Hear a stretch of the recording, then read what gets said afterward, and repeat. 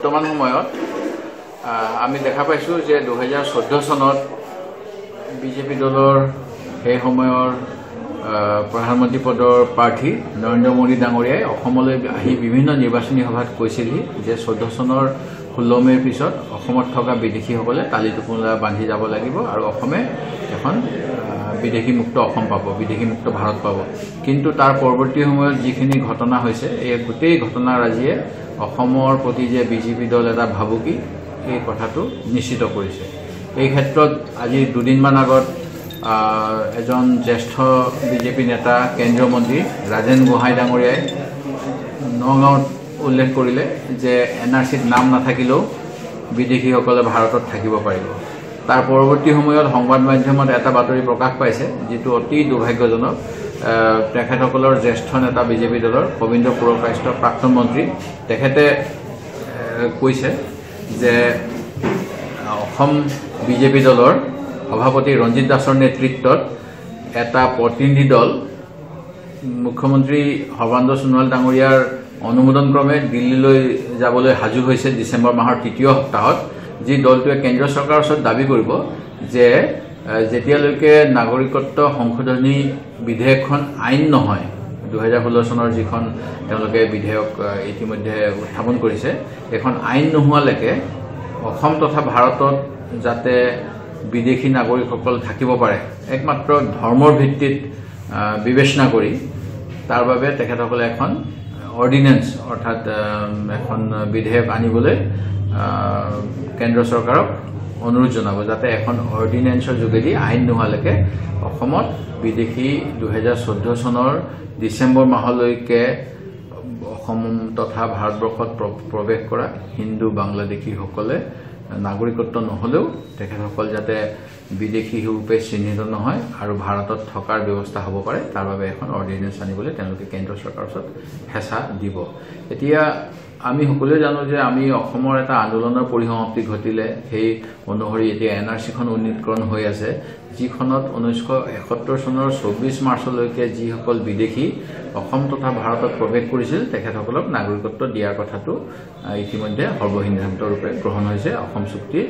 সফল ৰূপায়ণৰ যোগেদি। এতিয়া যদি আমি 71 চনৰ পিছৰ বিদেশীসকলকো অসমে গ্ৰহণ কৰিব লগা হয় তেতিয়াহ'লে আমাৰ অসমৰ প্ৰতি অস্তিত্বৰ সংকট আহিব, এইটো নিশ্চিত। আৰু অসম গণ পৰিষদ দলে কৈ থাকে যে তেখেতসকল অসম চুক্তিৰ সম্পূৰ্ণ আখৰে আখৰে ৰূপায়ণ কৰাৰ পক্ষত আছে। অসম চুক্তি অনুসৰি অসমৰ পৰা বিদেশী চিহ্নিত আৰু বহিষ্কৃত হ'ব লাগিব, এইটো তেখেতসকলে সদায় বিভিন্ন মাধ্যমত ঘোষণা কৰি থাকে। কিন্তু এতিয়া তেখেতসকল যিটো দলৰ মিত্ৰ হৈ অসমত শাসন চলাই আছে সেই দলটোৱে যদি দিল্লীত গৈ অসমত 2014 চনলৈকে অহা বিদেশীসকল থাকিব লাগে বুলি কয় তেতিয়াহ'লে ই সম্পূৰ্ণ দেশকৈ অসম চুক্তিৰ উলংঘন হ'ব। আৰু সেই গতিকে মই ভাবোঁ যে আমাৰ অসম গণ পৰিষদ দল আৰু অন্যান্য যদি যিসকল আঞ্চলিক দলে বিজেপি দলৰ লগত নিৰ্বাচনী মিত্ৰতা কৰি যোৱা সময়ত অসমত চৰকাৰ গঠন কৰিলে তেখেতসকলে এই চৰকাৰৰ পৰা ওলাই অহাটো প্ৰয়োজন। কাৰণ আঞ্চলিকতাবাদ বা আঞ্চলিকতাবাদৰ লক্ষ্যই হৈছে যে নিজৰ আঞ্চলিক যি এটা বৈশিষ্ট্য এই বৈশিষ্ট্যটো ৰক্ষা কৰা আৰু সৰ্বভাৰতীয় প্ৰেক্ষাপটত যাতে আঞ্চলিক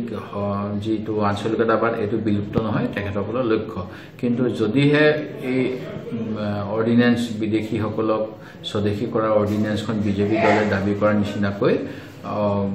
হ'বলৈ হয় তেতিয়াহ'লে অসমৰ